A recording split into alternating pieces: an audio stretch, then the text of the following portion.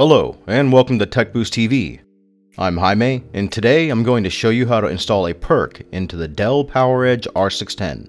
Before beginning, we recommend checking with the manufacturer and ensuring the latest firmware is installed. For this installation, you will not need any tools. Please check out the quick spec link in the description below to learn more about PERC controllers for the Dell R610. Also check with the system manual and comply with any recommended safety instructions. First, ensure the server is properly powered down and the power cord is unplugged.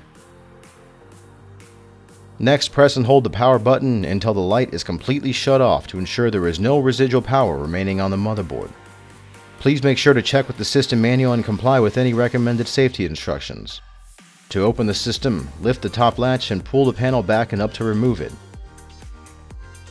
You will install the controller into the dedicated internal storage slot.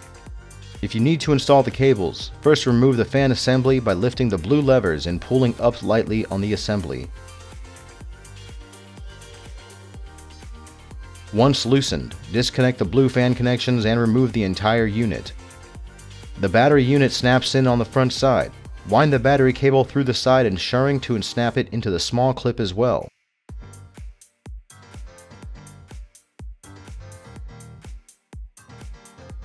Leave the cable in for now.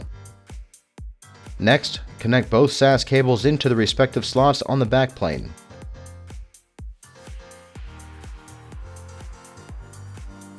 A to A and B to B.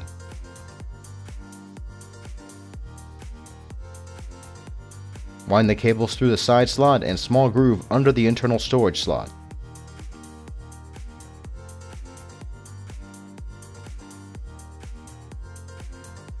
Now, lift the cables up slightly so that you can slide the PERC underneath.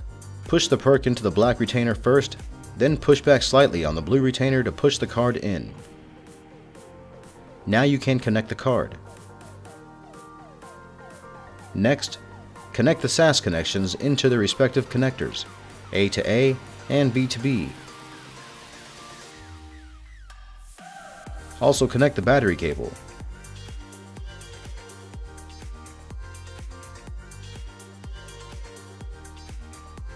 Lastly, carefully replace the fan assembly and reconnect each fan.